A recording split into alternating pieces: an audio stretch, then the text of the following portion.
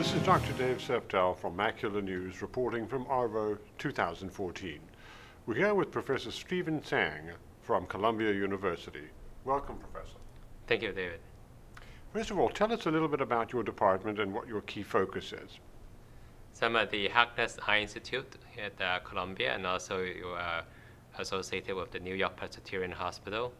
We are the referral center for different inherited eye diseases in the tri-state area and beyond. We have taken care of patients from all over the world, from Africa, from Asia, from Europe as well. So most of our patients have been seen by some other retina specialists, and then we do further investigation and try to predict also what's the molecular basis of the disease and also what's the future, the prognosis for these patients.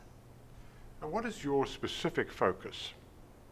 So I've been working since 1992. I'm working on initially using embryonic stem cells to generate mouse model for patient-specific diseases. And more recently, we're using both the mouse model using embryonic stem cells and also to treat mouse model with different forms of degenerative diseases in the retina. And in the last few years, since the discovery of the skin-derived induced pluripotent stem cell, we also have used it both to treat mouse models, using human cells to treat mouse models, and at the same time also to use them to, this session earlier, that there are diseases that mouse may not be an appropriate model, then we can use the patient-specific stem cells to model and try to figure out the mechanisms, pathophysiology, and then develop some treatment in patient-specific cells. The difference between mouse models is mouse is still a model, but now if we have patients, it's not it's the patient cell, so it's not a model, it's actually almost you can think of the disease in a dish type of scenario. If we look back at last year this time, what are the most significant changes that you've seen since that time? The most significant change that is the one that Professor Bennett at University of Pennsylvania reported, that the U.S. government regulatory agency, the Federal Drug Administration, would accept using patient-specific cell lines as a surrogate for animal models in case of diseases that the animal model may not completely mimic the disease. So she presented her data to the FDA, and FDA would allow the go-ahead to start human studies. Without in the past, we have to go through a mouse model that mimic the human disease, but now we can use patient cells directly to validate either your drugs or, in this case, gene therapy treatment vectors, and then go directly to patients as a phase 1 clinical trial. So how's that changing your particular research? Are you moving into that realm as well?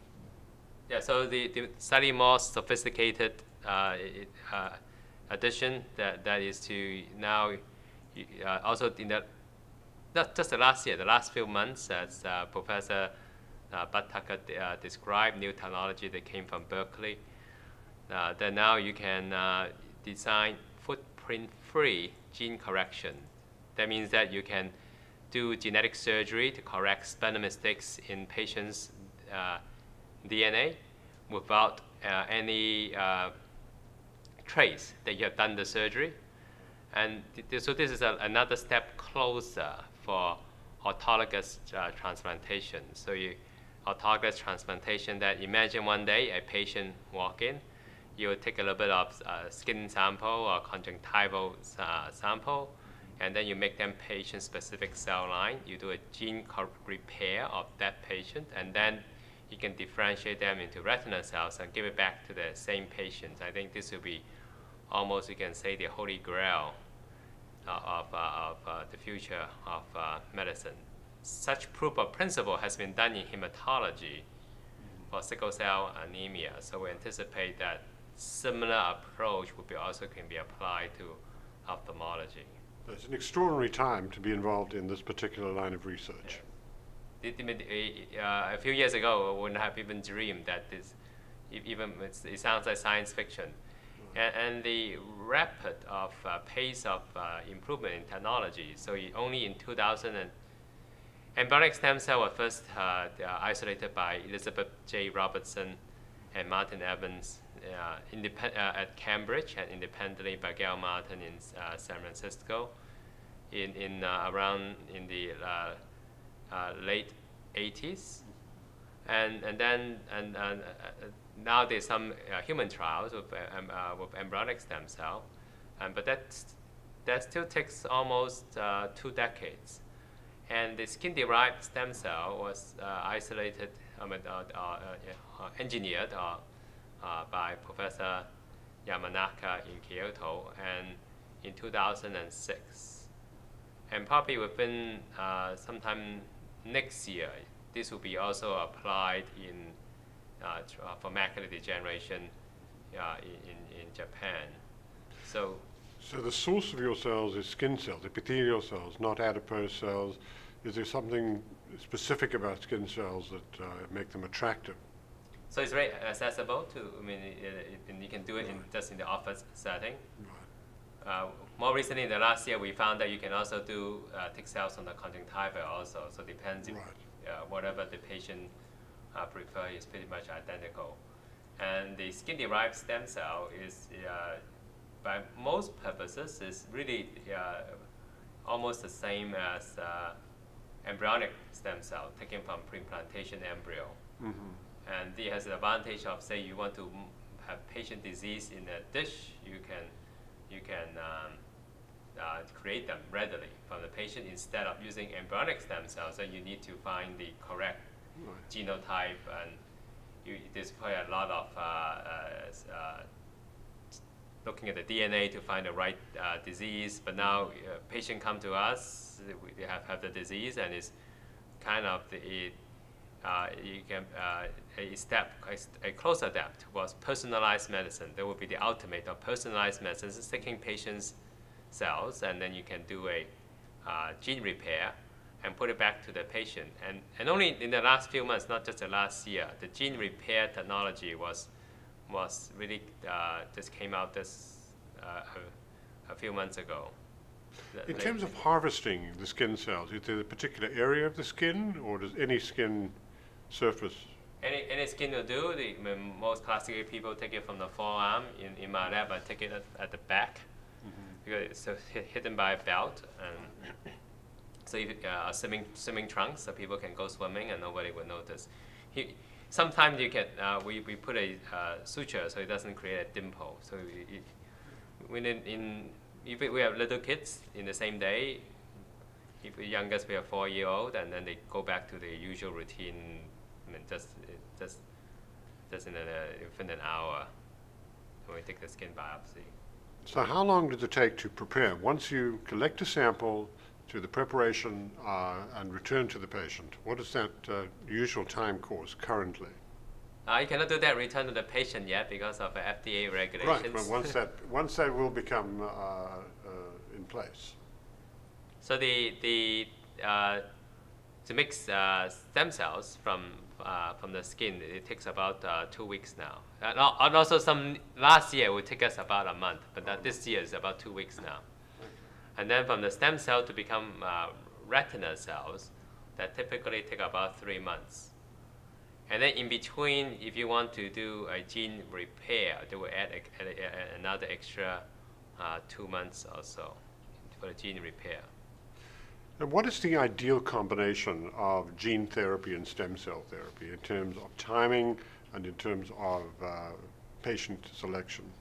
So gene therapy requires the cells to alive to receive the gene. Right. So many of our patients, when they come to us, they don't have cells already.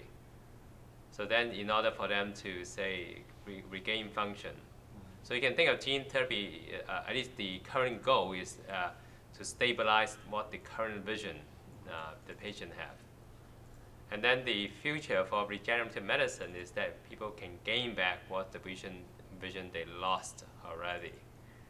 And then you can think of that the personalized medicine is then you can now correct each patient's spelling mistake in their DNA, in their cells, and put it back and to the patients when the cells have disappeared.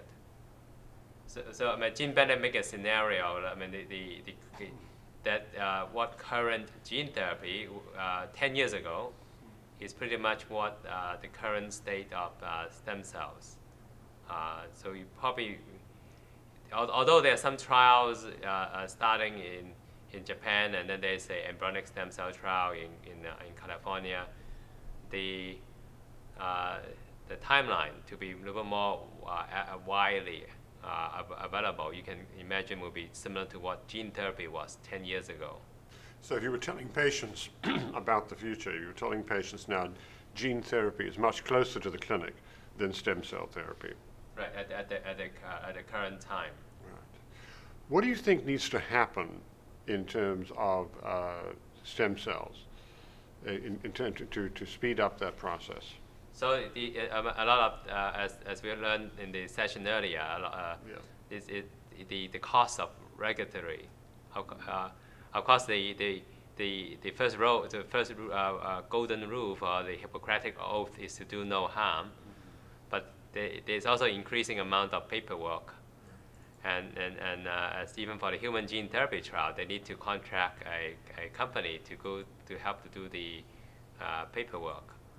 And as discussed, it wasn't a solution that the panel has come up for in terms of the regulation for autologous transplantation. So the cells on the skin cells on the patient could become back retina cells in the same patient. Right.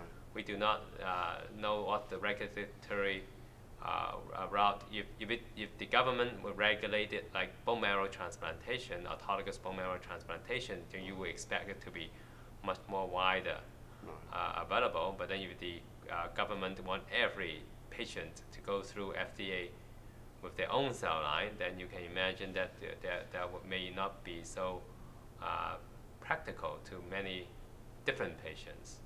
And the cost, you can imagine the cost will be. So as a business model going forward, how do you see the provision of these therapies? People would, doctors would take a skin specimen and send it to centers of excellence such as yours. You would then create the appropriate preparation for return to the patient. Do you see many centers of excellence, or do you still see this being concentrated in institutions such as your own? So it will depend how the government regulates it. So if FDA regulates the procedure, so if you get one has a reproducible, good manufacturing procedure, and then you do not require each cell line, then I can imagine that there will be centralized good manufacturing practice facility would handle it for probably not even individual institutions. They would be localized in geographic areas in the country, and this centralized good manufacturing practice, it could be commercial companies can also take that role. And so this so if the government just regulate the procedure rather than individual patients specific cell lines, then once the procedure proven to be safe, and then you can imagine that each doctors from different offices would just send the cells to a central good manufacturing practice laboratory, and then this can be but probably later for the monitoring will still go to certain centers that have a little more experience, at least in the initial stage. But eventually it will be more widely available. Tell us about what you have in the pipeline, what research you're working on, and what you expect that to deliver. So we did some proof of principle studies. I mean, we also show that you can use the patient-specific stem cell lines, as in the earlier session, as a recipient for gene therapy. And then we show efficacy, both efficacious in the patient-specific stem cell lines, and then we validate in a mouse model so that the gene therapy vectors are efficacious in both scenarios. We have used the and then even though the mouse model in this case is some disparity between the human disease that we observe, we also use the patient-specific stem cell line to address mechanisms of the disease in en route to maybe instead of gene therapy, it can be, if you understand the disease mechanism, you can design a drug also for pharmacological therapy. What wasn't discussed, but we have a manuscript that came out on PubMed in Human Molecular Genetics.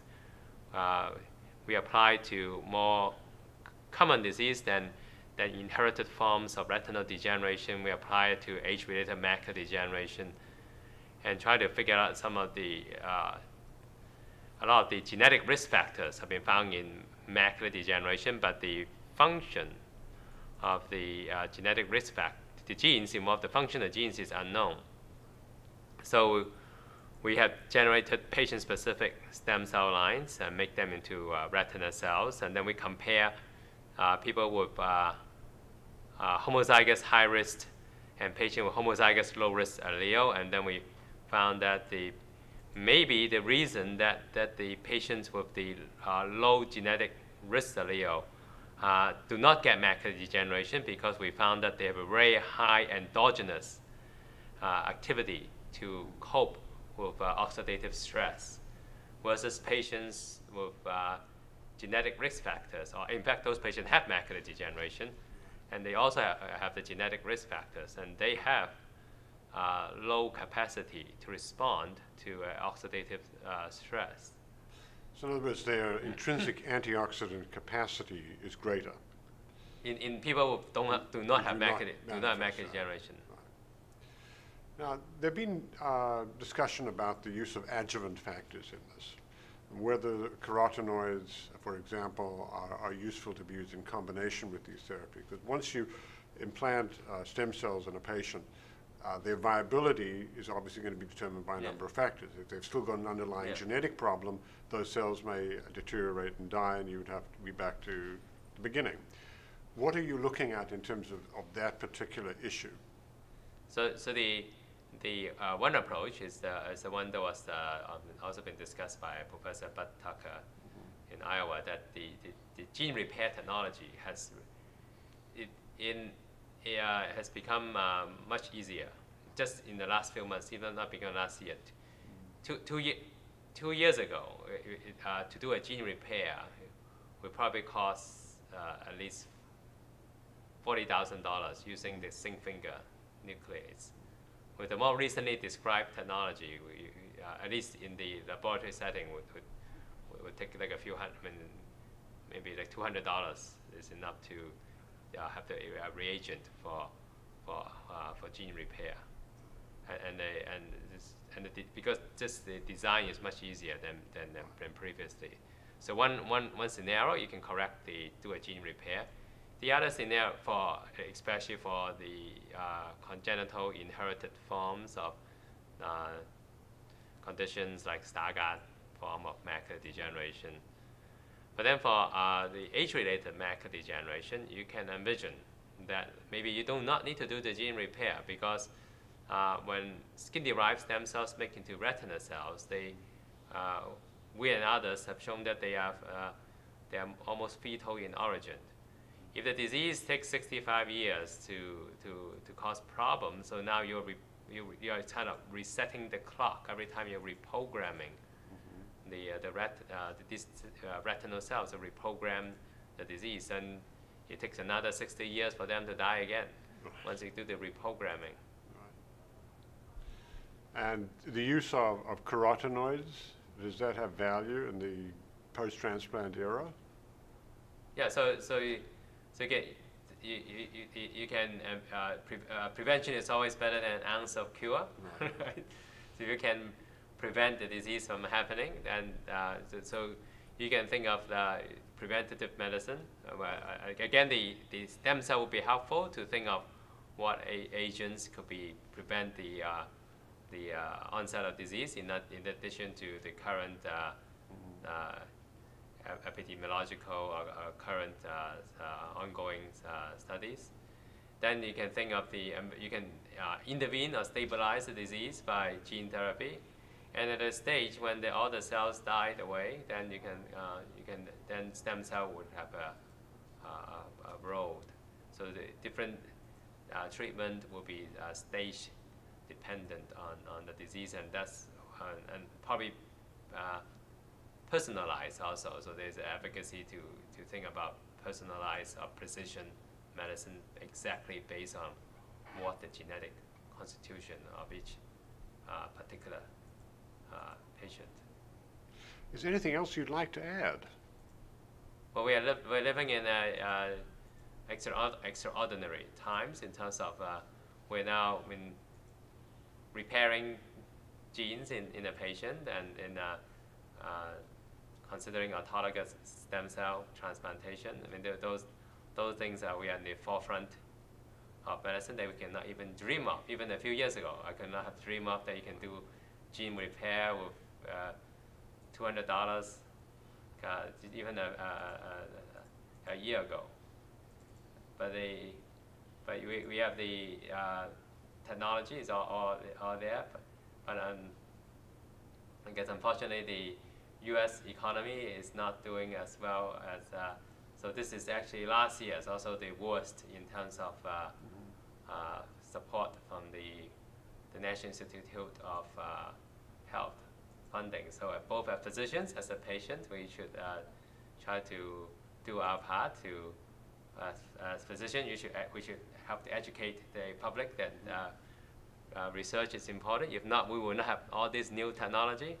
And the public also need to indicate that this is important to once cure of disease. The public need to educate also to the Congress or the Senate level that in order for us to in order to one day to treat patients with their own, they need to support the research program at a government level. That's a very, very important point. My background's in internal medicine and sports medicine, and when I look at what's happening in ophthalmology, and in particularly the area that you're working in, the implications for the rest of the body are phenomenal. I think that your work is advancing our ability to understand and to implement the same types of therapies for other diseases as well. So yes, for example, the current safety trial for embryonic stem cells is only for the eye in America at this point. So the eye has a particular advantage. It's pretty much a transparent organ. We can see almost individual cells that when the cells put in, and then there's always a control immediately on your fellow eye. So any kind of treatment, there's already a built-in automatic control. And ophthalmologists are probably the only specialist, say, would watch a tumor grow. GI doctor would take out the smallest polyp. Dermatologist would take out the smallest pigmented lesion. But because of the precision in all the imaging technology, ophthalmologists actually feel comfortable looking at tumor, a very lethal cancer like choroidal melanoma, watching it grow until a certain size before any intervention is done, partly because the intervention would destroy vision. And because we can monitor so one of the side effects of stems, people always keep in the back of mind, what about if the stem cells has potential to become all kinds of cells? What about it it's always a concern, although I think in the last few years, the protocol is getting better. So I don't think we will get any immature cells before we say put it back to the patient. But there's always a potential that they become tumor or cancer. But then the precision and the eyes of the ability to monitor the transplant. So even though any kind of undesired outcome, they can be taken care of. The worst scenario, we can treat a tumor derived from a stem cell just like choroidal melanoma that we are used to taking care of in case the rare event actually happened. And probably that's the reason why that both in Japan and this country, the target disease is in the retina for stem cell transplantation.